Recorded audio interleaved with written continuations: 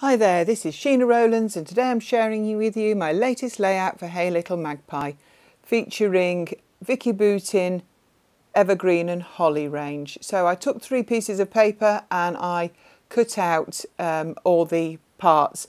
So the envelopes are from the Season of Wonder, the tags are from Merriest Days, and the leafy greeny bits are from, bear with me, Boughs of Holly. So the background paper that I've got there is actually called Evergreen. It's got a white square in the middle and obviously evergreen around the edge.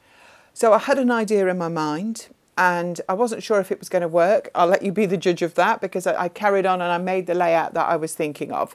So the idea is I'm going to use the envelopes as envelopes, and I've taken 8 of them out of the 9 from the paper, and I'm going to create a wreath with them on top of the background paper. I've taken the tags and I've chosen a tag to go with each of the envelopes. So now just with a blade and I'm on a glass mat there, I'm actually putting a cut in each of the envelope, which means that the tag could be inserted into the envelope. Am I making sense? It was a really good idea in my mind, I thought at the start, and I'm quite pleased with the outcome, but anyway, we'll get that far. So I'm just making the tags into tags. So if you, on the other side, some of them have got words, some of them have got pictures. They've all got a space to write on one side, which is kind of what I wanted. So I'm just trimming the ends to make them tag shaped, just with a pair of scissors. And then I'm going to come in and I'm going to punch the holes in them as well, so that they're all ready to be tags. So the thoughts behind this was, as I say, I wanted to create a wreath shape on that background paper of the envelopes with tags in, to be able to journal the small things that make your Christmas yours. Now, I don't do a Christmas journal. I have done in the past, but in the last 10, 12 years I've been doing Project Life. I find it very difficult to do Project Life and a Christmas journal and generally scrapbook. So the Christmas journal is the one thing that I don't do. But I find that my December pages, they're very useful in my Project Life for recording things. But I wanted to use these tags in these envelopes to record the little things, things that may not actually ever get a layout about them, or things that are just very personal to my family, things that are changing, times that are changing potentially. And particularly if you didn't do a journal, and this could be, or if you did a Christmas album, this could be a good starting page to use these in a way to record the little things. So that is the thought process that I had. I loved the envelope piece of paper. I think it was even the B-side of that piece of paper. And I wish I'd got more than one. It was called Seasons of Wonder, as I mentioned at the beginning, because I think they're a very versatile part of this range. Tags, I love tags, lots of people do tags, but these envelopes, I hope to see them again in another Vicki Boutin range. I think I've sold them to you, haven't I? I really, really like them. So I'm sticking down the envelopes only by the flap at the top, because obviously I need the tag to move underneath. So as you can see, I'm actually overlapping them a little. And what I've done with the actual point of the envelopes, I'm going to just stick underneath a little foam pad, just to give a little bit of depth. In the end, I tend not to worry about it because actually it ends up a little thicker than I was expecting, the whole layout does. But at this stage it felt very flat, so I just wanted to make sure. Also, it stops the tags of the lower envelopes falling out because there's a little bit of a slope for them to go up. So I was just looking through and I want to put a piece of paper in the centre.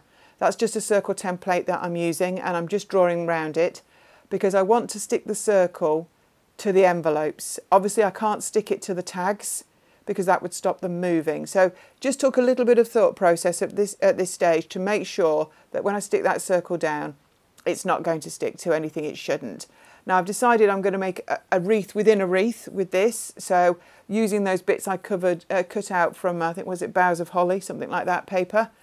And I cut out some poinsettias from a paper out the 6x8 pad, but they don't actually make the final cut. I just felt they were one step too far because there is a lot going on, and I do admit that it is a full-on page, but it's there for a reason. So I'm actually going to use just the greenery sprigs and I'm going to leave that, that joy is from the die cut set. I am going to have that in the centre with the bow at the top like you would with a normal wreath.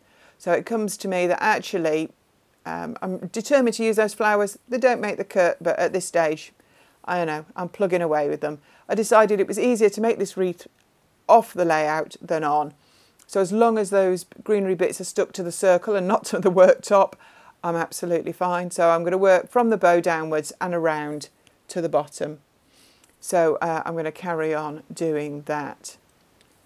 So it's taken me a little while just to get them all into position. I think I end up cutting a couple more, and then when I'm happy with it, I actually, using foam pads, stick it onto the envelopes, obviously not the tags in the centre, on top of the layout. So we've got a little bit of depth definitely going on.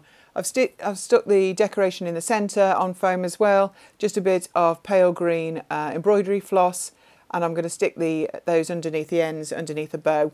I have trimmed the bow down, the white round the bow down a little bit, because I just felt there was too much white on that die cut. So I'm just using the same embroidery thread, just bringing a little bit of thread in to put in the tags. I didn't know whether to do bows or whether just to do a little bit of straight cotton. In the end, I go with the bows. I think they look a little bit better, and I work my way around off camera with the crochet thread and just put a little bow in every tag. So you'll see here that I've got two 6x4s with some photographs on. I've printed these myself on a selfie just by using a photo app to produce more than one picture on a 6x4, because the tags aren't very big and the majority of tags do end up with a photograph on, but they all end up with journaling on. So I picked some photos that remind me of some small things connected with Christmas, and I don't use them all in the end, but I just wanted to get a few printed. So I'm going round with a post-it note and a list, and I'm looking at what I want to include on these tags. So I know you can't hear my brain, but I'm going to go through a few things with you. I've came up with a really long list of ideas.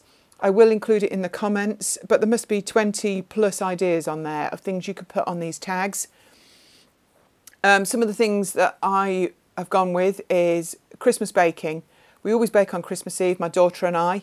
And for Christmas dinner, my dad always makes a special stuffing that I've eaten all my life, and I wanted to remember that, and that's actually all on one tag.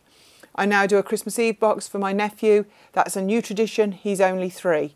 That is on a tag, plus a picture of the box, and I love to watch him open that. And that is something that's not had a layout made about it, but is something that is important to me. There's a poinsettia there that's getting its own tag. My mum and dad buy me one at the beginning of December every single year. I can't remember when they haven't. And to me, it marks the start of Christmas. And I know it's in my Christmas journal, but it's never had a layout. And it's now going to be on a layout. So you can see the sort of things that I'm including. I'm just trying to get them in a nice position round on the tags. Some of the tags I don't want to cover the picture on the other side. So for example, the one that's at the top at like 12 o'clock says 25 on the other side, and I don't use a photo on that tag because I like the numbers on the other side. Some of the others I do put a photo, but it doesn't cover all of it. Some of it I actually put a photo on, and I actually mat it with paper from the 6x8 pad. Obviously, it all depends which tags you picked. I didn't pick them for the images on the other side. I only picked them to go with the colours, just to go with a general theme. So it's just the way it is. I mean, if you have more than one set, you could use some repeats. But I've made, as I say, I made a long list. There's so many things that you could use. Little memories that I'm sure that are personal to you, that would be nice for somebody to look at in the future. I mean, when you first look at the layout, when it's all done and the tags are all tucked in, you wouldn't necessarily believe all the information that's there. But here I am just showing you the advent calendar we used, the Christmas box, Christmas lights. I talk about trips to London. I would really recommend it if you get a chance to do this sort of thing. I really enjoyed making it. I enjoyed journaling about the small things. So thank you so much for watching. Do check out this range in the store, and I hope to see you again here soon, and I hope you have a lovely Christmas. Bye for now.